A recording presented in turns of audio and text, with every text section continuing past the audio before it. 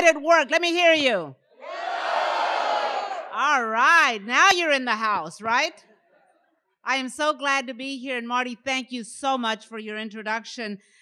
I have no good sense sometimes. You know, I talk about rights. I talk about everybody being equal. I talk about justice, fairness. I don't give a damn where I am.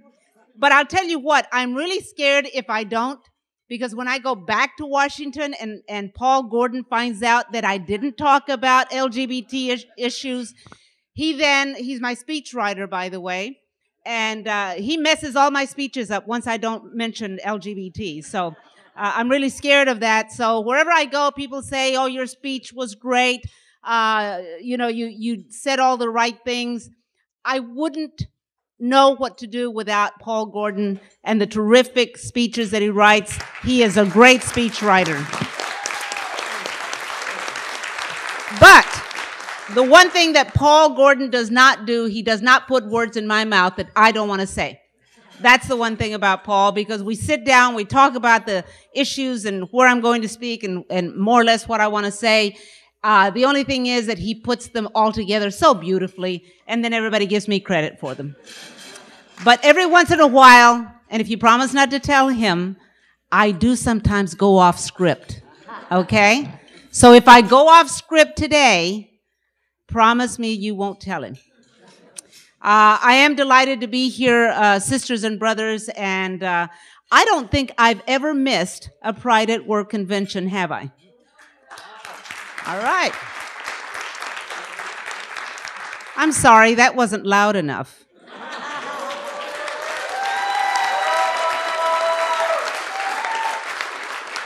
I'm also very proud of a special designation that I've been given.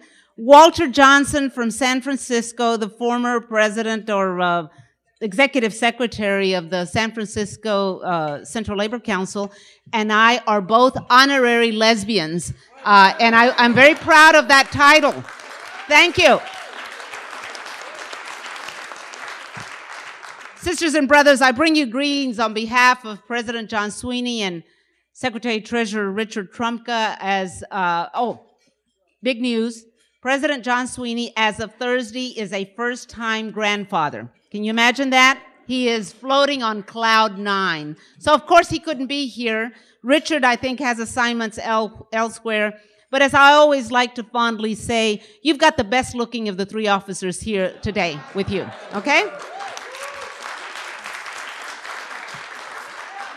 And on another front, they never send in two men to do a job a woman can do by herself. Whoa!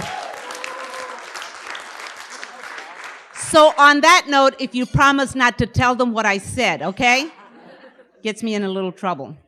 But Marty, as I said, thank you for that introduction, and I have been looking forward to being with you. It's great to see so many of my friends here. I run into you wherever I go. I don't care where I am. There's always someone who says, I remember you, you went to the Pride at Work convention, or I remember you, you came to speak at our Central Labor Council or our state federation. And Marty is right. When we talk about issues, when we talk about what's right, when we talk about what's fair, when we talk about discrimination, or when we talk about how people are struggling every day and suffering all kinds of discrimination, why don't people include LGBT is beyond me. Because if there is any group that needs representation in this country, it is the LGBT community. And proudly, I come to you with a message about where I stand and where the AFL-CIO has stood on the issues of your community. But I'll tell you the real reason I'm here, and that is because I want to pay tribute to all of you. You come from every kind of workplace and every part of the union movement, but the wonderful thing that you have in common is that you're committed in your heart to building a better life for LGBT workers. And every day you show the entire union movement what real solidarity is all about. You have a lot to be proud of. There has never been a time, and I mean never, when LGBT workers have needed you more than they do right now. In this room, there's so much talent, so much dedication, so much commitment to the union movement. I thank you for that. Each of you is a precious resource that we need. And I want to urge you to do even more than you're doing already to build Pride at Work even more. to recruit more members, to make it as strong and vibrant as it can be. Over the last 10 years that I've been in office, going on almost 11, and specifically since the year 2000, I've been working very hard to build the strength of our constituency groups. I cannot be any prouder of the work that Pride at Work has done and the strength that it has brought to its organizations. And I want to thank them very personally for the work that they've done. But you know what? I'm going to thank you even more for the work you're going to do, because we're going to really make you work, because the constituency groups are important. But Pride at Work is a shining star as far as I'm concerned. Nancy asked me to report to you on what's going on in America, what we're doing now in the union movement, and the direction that we need to go. And she asked me to talk about two issues you're focusing on at this convention: immigration and the war in Iraq. Now, sisters and brothers, I wish I could stand here and tell you that in America, this land we love, this land we built, this land that belongs to us and our loved ones is working the way it should. But the terrible truth is, and all of us know it, and that it isn't working. It isn't working. And we know why. Ever since George W. Bush and his people seized control of the White House 5 years ago, our most precious values have been trampled. You got that right. You can hiss all you want. He's bad. Millions of good middle-class jobs disappear day after day, year after year. And who are the victims? Of course, it's the hardworking women and men who are doing the best they can, but their jobs still vanish. In the public sector, it's called contracting out or privatization. In the private sector, it's called outsourcing or downsizing, or shipping jobs overseas to nations where working people are exploited and underpaid and have no rights. But wherever you are, when you lose your job, your life is shattered. And our sisters and brothers who have had to go through all of this are not the only victims. The victims also are all the rest of us, because the economic security of all of us is threatened. And what's more, those of us who are lucky enough to still have our jobs are caught in a terrible downward job spiral. Every single day, working people are working harder and harder for less and less. And what you see all around you is the same story for others who contribute to our society. The brave women and men who protect us and serve us, the police, the firefighters, the coal miners, soldiers in Iraq, people who drive our buses, people who take care of us when we're sick, people who work in every walk of life, are not getting the protection from our government that they need and they deserve. And all of us know how wrong this is. Because of this, because of all the damage that the Bush administration and this Congress has done to our country, there's a terrible chance that our young people will be the very first generation in American history who are worse off than their parents. I know that all of us remember how hard our parents worked to make life a little better for each of us, and their parents before them, and how we as parents or as folks who know children would love to have a better life for our kids, and we can't promise them that. Not in this generation, not with this president, and not with this Congress. There's no way we can promise that better life. So what do we tell our kids? What is the answer? Because of the damage that the Bush administration has done, and because they're not going to get the kind of chance that we would like for them to have, what do we go tell these kids when they go out into the world? That's not what America should be. This should be a land of opportunity, a land of progress. It used to be that when working people in other countries lost all hope, we still had hope in America. But today, that's not the direction that we're going in, and we all know what's gone wrong. A couple of things, for instance. First, big business and the other powerful interests in this country have cut and run from America, that nation that gave them so much wealth. They have abandoned our values. To them, fairness means nothing. Loyalty means nothing. Responsibility to your community means nothing. Patriotism means nothing. The only thing that counts with them is how much money they can put into their bank account. Shame on them. Shame on them.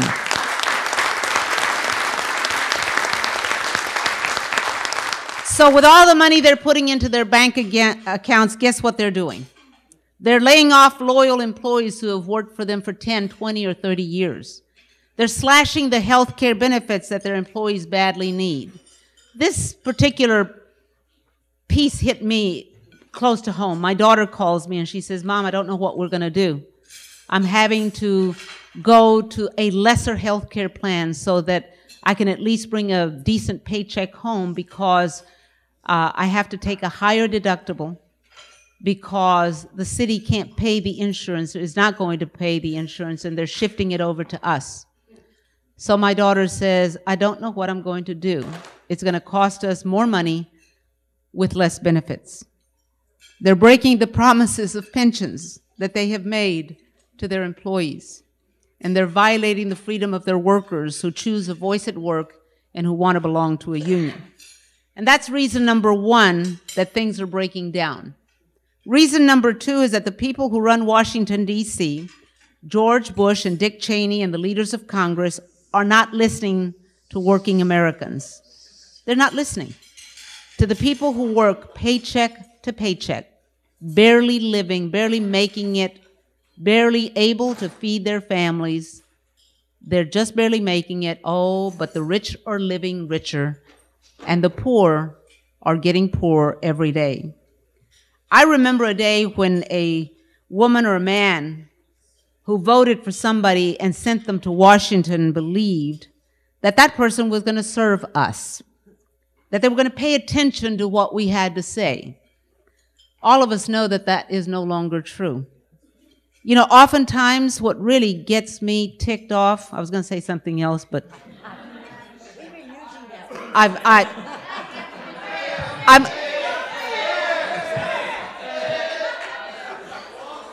you know what really pisses me off?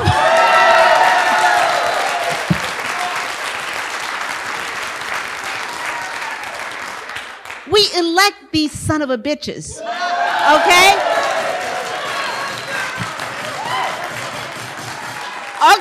Okay, you asked for it, okay? We elect these people, and they tell us they're going to lead, okay? They promise us, oh yes, I'm with you on these issues. They sign a piece of paper that says they believe in the same things that we believe in, right? That's what they tell us. And they hoodwink us. We elect them. And then for 2 years, they sort of forget a little bit about us, right? And maybe they'll give us a vote or two.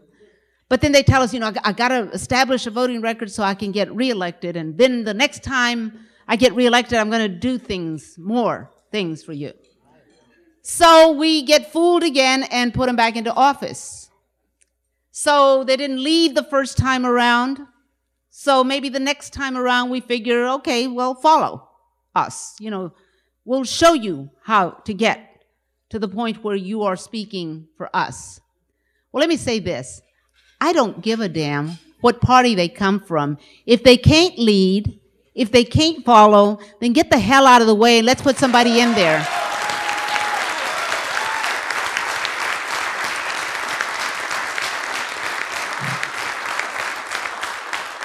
I'm probably going to get in trouble for that, okay? But I'm sick and tired of politicians who lie to your face, who tell you what they think you want to hear and turn around and do something differently. And we have no better model of someone who fooled us, fooled the country in 2000, and fooled us again in 2004. The Bush administration and Congress are leading us in the wrong direction because all they care about is serving the wealthiest families and the biggest corporations. That's who they answer to. These politicians who should be doing the people's business and should be helping to build a better life for working families are up for sale to the highest bidder, and everyone knows it. So, sisters and brothers, what are our solutions? We have to turn our country in a new direction. We need leaders who are on our side for a change, leaders who do the right thing for a change, and there are a lot of things that they should be doing. They should raise the federal minimum wage. My God, $5.15 an hour? No way.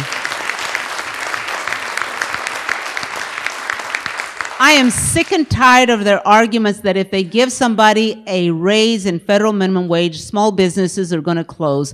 Hello? If you give somebody more money, what do you think they're going to do with it? They're going to spend it. They're going to buy more food. They might even be able to afford a new car. They might be able to afford a few more things for their children, more groceries, you know, that kind of stuff.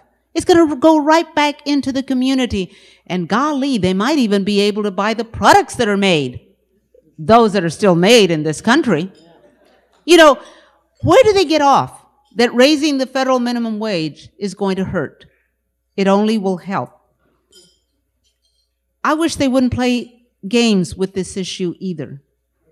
I wish they wouldn't poison the legislation for a federal minimum wage with a tax giveaway worth billions of dollars to multimillionaires. And you know what? The public saw through their little game on that because they lost it, but don't believe that they're not going to try it again. They will try it again. They should pass legislation that guarantees that no one in our land can be discriminated against because of their sexual orientation or gender identity. That has to be passed.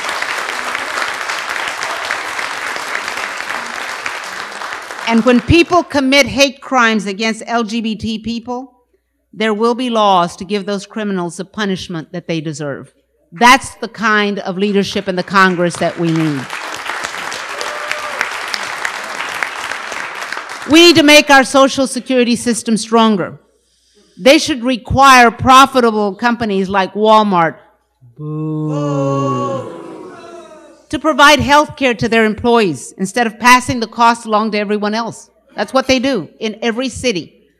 Their children, the children of the people who work at Walmart, are the ones that are in the public hospitals because their parents can't afford to buy the insurance that Walmart offers them. They should start to put together a national health care plan that gives affordable coverage to all Americans.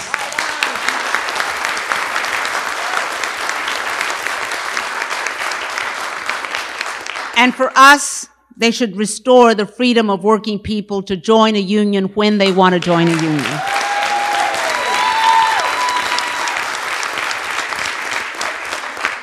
And they should pass immigration reform that's fair, humane, and just.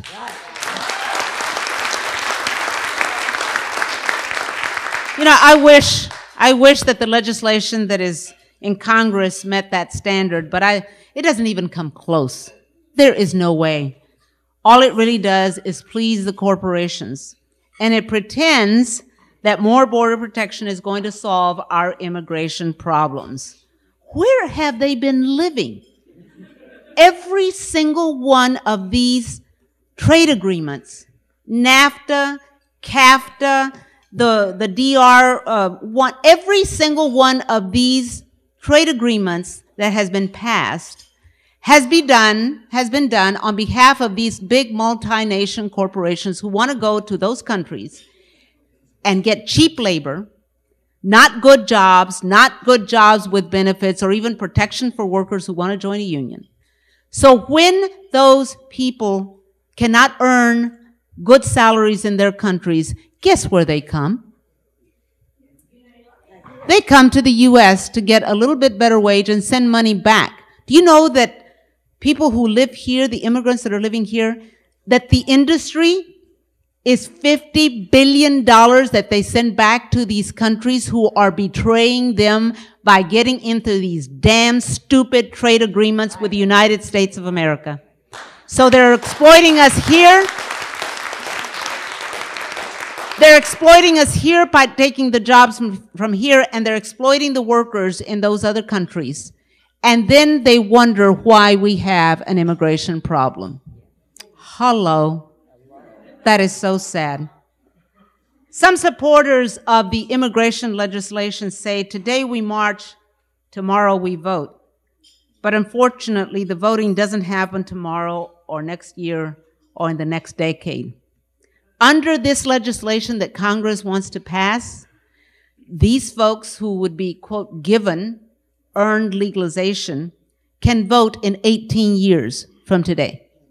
That's the legislation. It takes you 18 years to earn your citizenship.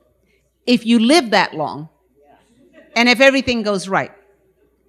What we need is real immigration reform that offers a fair, clear path to citizenship for all of those undocumented workers and their families who have been working very hard for years, paying their taxes and contributing to their communities. And it should guarantee that all working people have equal rights on the job. Rights like minimum wage, freedom from sexual harassment, a safe workplace, regardless of whether they're born here or elsewhere, undocumented or documented. Finally, our leaders should recognize what the war in Iraq is doing to our country and to Iraq. And it should bring our troops home rapidly.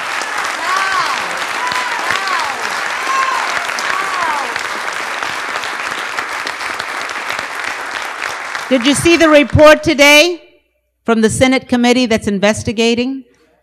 Saddam has told him he wasn't in cahoots with Al-Qaeda, and they haven't found a damn thing that ties him to it. And yet, in August of this year, President Bush said, why Saddam was consulting with Al-Qaeda. Saddam, that's why he's trying to justify the war in Iraq.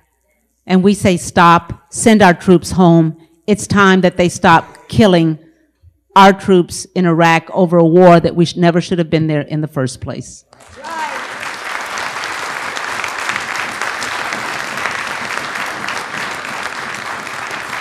And take those billions of dollars that they're giving Halliburton and all those companies and spend it on American working families here in this country.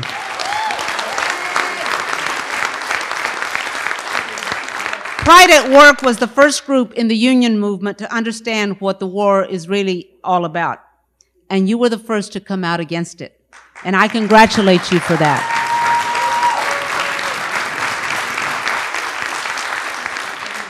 But let me be clear about where the AFL-CIO stands on the war. We support the brave women and men in the armed forces who are deployed in Iraq. Most of them are from working families. They are our daughters and sons, our sisters and brothers, our parents in many instances. We don't want them crippled. We don't want them killed. They deserve a commitment from our leaders to bring them home, period. In a democracy, the government should be telling the truth to its citizens, but that's not what has happened here. The Bush administration lied to us before the war began.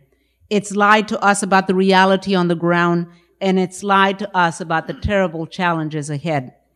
It's long past time for the administration to level with us, and it's long past time for Congress to do its job under the Constitution and provide real oversight. That's why we've got to work very hard to make sure that the people we send to Congress actually stand up and fight for America's working families. But all of these changes that I've been talking about, whether it's minimum wage, LGBT rights, Social Security, health care, freedom to choose a union, immigration reform, and the war, are changes that our leaders refuse to do on their own. That means that we're the ones that are going to have to make it happen. And it's not just going to fall from the skies. For the sake of our loved ones, for the sake of our future, it really is up to us in the union movement. We have to move forward, and we are moving forward on two fronts, on organizing and political action. On the organizing front, there's a huge shift of resources right now to organizing, and a lot of you are doing it within your own unions. On the political action front, we're changing from a get-out-the-vote operation every 2 years to everyday, year-round mobilization that connects our big struggles to political action. In other words, when we support candidates, it isn't because they've got a fancy, glitzy ad on TV or because they have a handsome or pretty face. It's because they're standing up and supporting the issues that count for us. That's our bottom line. So what should our priority be? Organizing or political action? Both, absolutely. Both. We can't do one without the other. No one knows that better than you do, because you're the experts on this.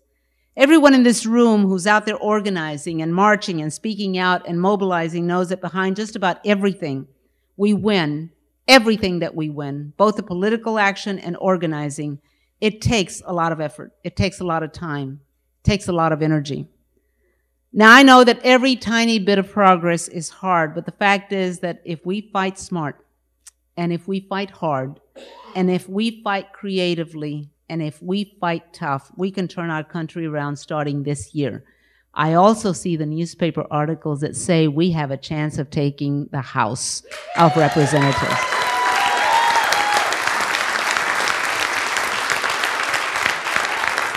One of the guys that writes in the roll call for Capitol Hill says that we have a chance of getting 30 congressional seats. We only need 15 to turn the House of Representatives over to somebody that's going to try to pass the legislation that we need to pass. And if we can't get the legislation passed because the president won't sign it, we at least can have hearings and we at least can have the opportunity to testify, where in the past, anytime there's any kind of a hearing, there's limitations and they don't invite us. We're unwanted over at the White House. We're unwanted in this Republican Congress. And every morning I have a ritual. I go over to John Sweeney's corner office at the 8th floor of the AFL-CIO, and I look across the street, and the White House is there, and I go, every morning.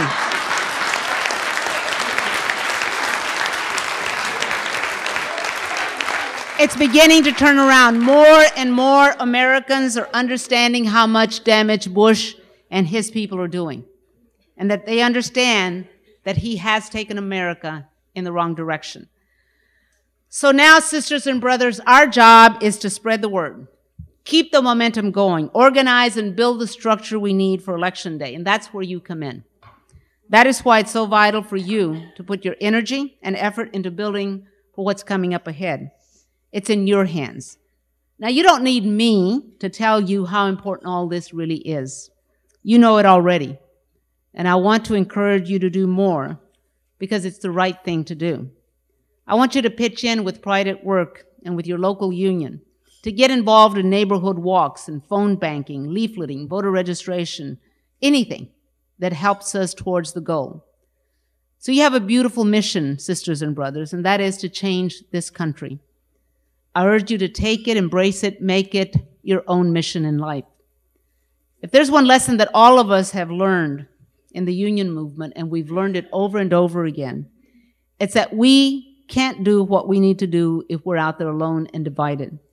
The only way we can win and prosper and make our voices heard is when we're unified, when we act as one, when we speak as one, when we mobilize as one, and when we dream as one.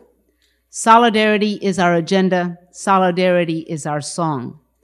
Together, we can make America into the land that it's supposed to be, a land that we can cherish because whatever our sexual orientation and gender identity are, that they respect who we are and the work that we do. That is a must. Sisters and brothers, time and time again, the life that you lead, I know, is not an easy one, because you feel the discrimination very much, sometimes double if you're a person of color, because of the culture, oftentimes because of the attitude and the opinions of some who will discriminate against you. They'll find a reason. It doesn't have to be much. People will discriminate if they feel that someone is different. It happened to me. It's happened to you. Whatever stories, and oftentimes I will tell a story about the kind of things that we all experience in life. There's a story for each and every one of you where you have felt that discrimination, where you have felt discouraged, where you have asked yourself, why do I do this? Why do I make myself a glutton for punishment? Why do I keep doing this? Why is it worth it? Why don't I just give it up and, just go do something else? That happened in my life. That's happened in my life. It's happened in your life. And it's happened so many times when you get discouraged because you don't get the kind of appreciation. You don't get the kind of praise. Well, I'll tell you, for us people in the labor movement, most, if not all of us, will never have a street named after us. We're not going to get a monument, a statue. There won't be buildings named after us. And in all honesty, for the work that you do and the effort that you put into for the LGBT community, there are going to be hundreds and thousands of people that will not know who you are and will not be able to point to someone who made things happen on their behalf. And you will do this because you feel it's the right thing to do. You will be discouraged. You will go home, as I oftentimes did when I was so discouraged, when nobody took me seriously because I was a Latina woman and because I was a woman, period. And sometimes it was my own union brothers. And I would go home. I wouldn't let them see me cry, but I could cry at home. And I sometimes cried at home, and I would say to myself, you know, maybe I should just go get a job in a restaurant washing dishes. It sure as hell, it beats the kind of beating up that I get here every day. And I'd wake up the next morning and I'd say, to hell with it. I'm going to go in there and fight again.